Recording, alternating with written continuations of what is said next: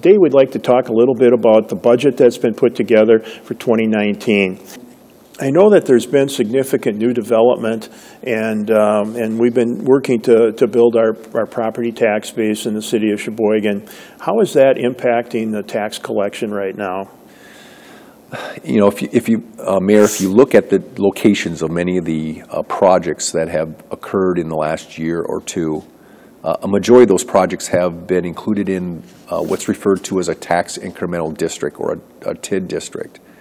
And as a result, the taxes paid on that new value as a result of a project, whether it's commercial or multifamily, the taxes of that increased value go directly to that tax incremental district's fund balance, fund budget. And as a result, it is not available for general operation purposes. So for an interim period, it could be as long as 27, 28 years,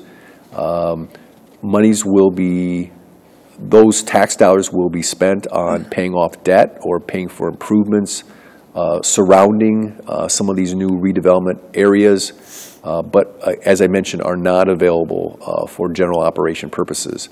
As a result, the city's overall tax base, non-TIF district, has actually held and has not increased. And as a result, again, the city's relying upon existing properties to pay for the costs associated with providing services. And these new projects, the taxes substantially are going to pay off, again, special charges, special improvements, or incentives that go with redeveloping some of these sites. Now, when we've seen a lot of residential development.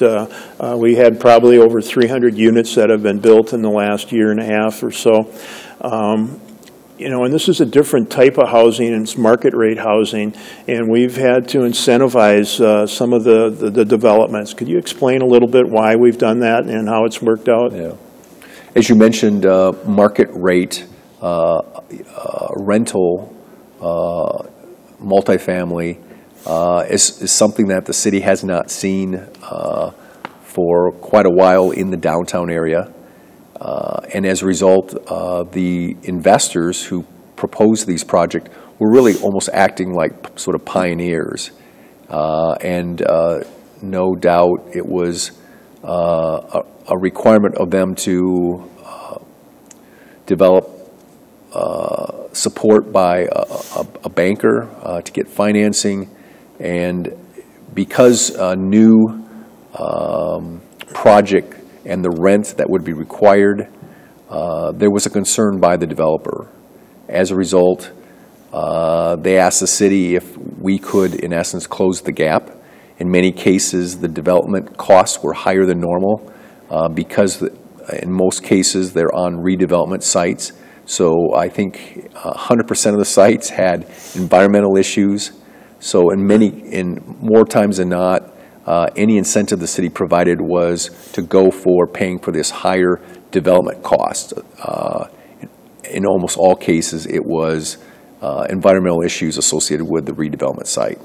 And I think we've done you know, something similar with the Meyer project. There's a TIF district to serve that. And again, they didn't have a clean site. They had to demolish a building, and they had to mitigate the lead and asbestos and things like that. So we used it there. And could you talk a little bit about our new industrial park that's being constructed right now? There's also a TIF district in place for that, and how that's going to play into developing that new site. This is a very exciting project for the city of Sheboygan. Excuse me, South Point Enterprise Campus is the official name for this new business park. Adjacent to I-43, so great visibility for a company that's looking to locate in our community, or maybe an existing business that wants to expand and is looking for sort of a unique location. The price per acre is a little bit higher than maybe what you would see in neighboring communities, but we think with all that the city of Sheboygan has to offer, that again, this is the location for a company that wants to locate or, as I mentioned, is currently in the community and looking to maybe expand and simply doesn't have the room where they're located.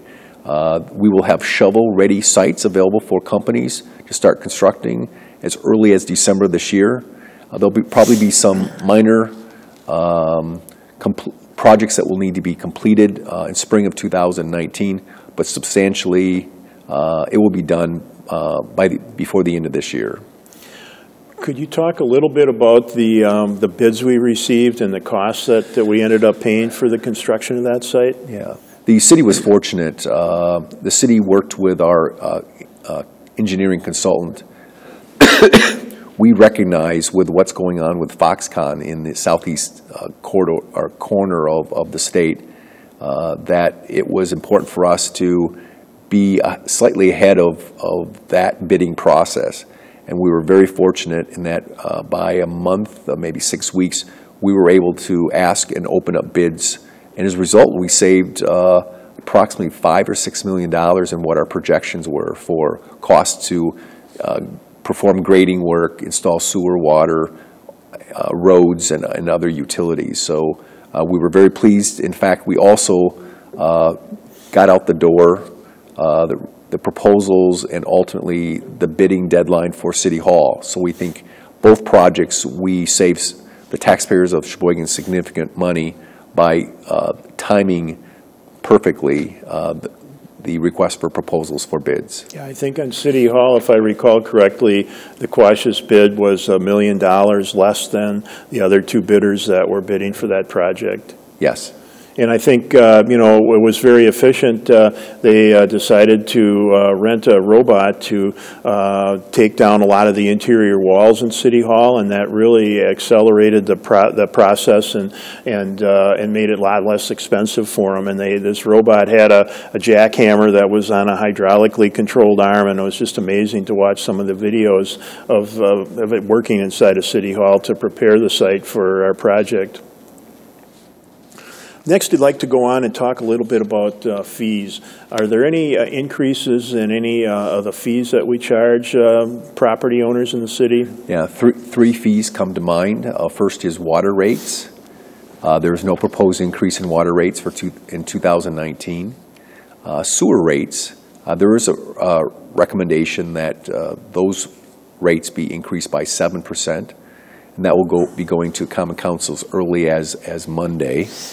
And then last is garbage charge or a fee. That is placed again on the utility bill. It's equivalent to $5 per month, and there's no recommended change to that amount. Very good. That's great to hear. Now we want to talk a little bit about WSCS and the television televising of some of our city council meetings. And there's been some concerns expressed by people over the years and currently that those transmissions aren't as good a quality as many other programs they see.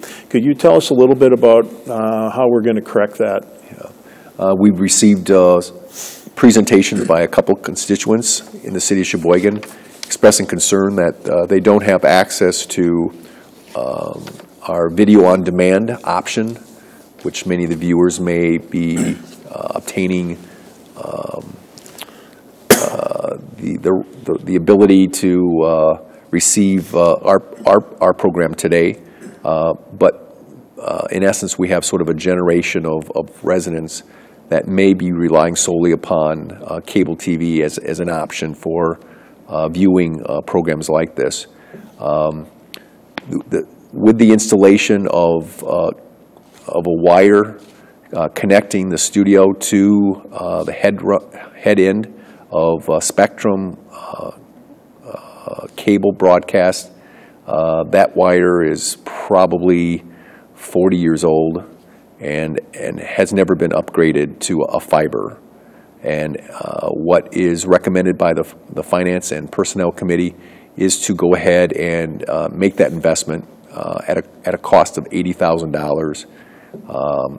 And it will, you know, the $80,000 will be spent on the newest technology, and so we hope that with that investment, we'll be good to go for decades to come. And I hear we're also going to be putting some closed captioning on that as well, so that'll be another attribute for them.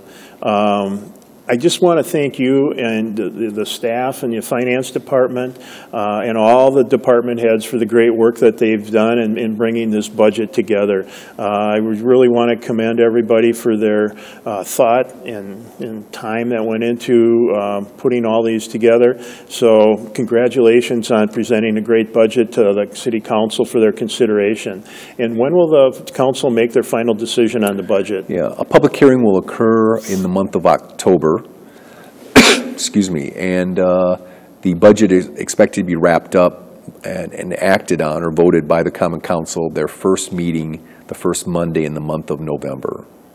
Well, that sounds great. Thanks again for your time today, and thanks to all of our viewers for tuning in to learn a little bit more about the Sheboygan City budget for 2019.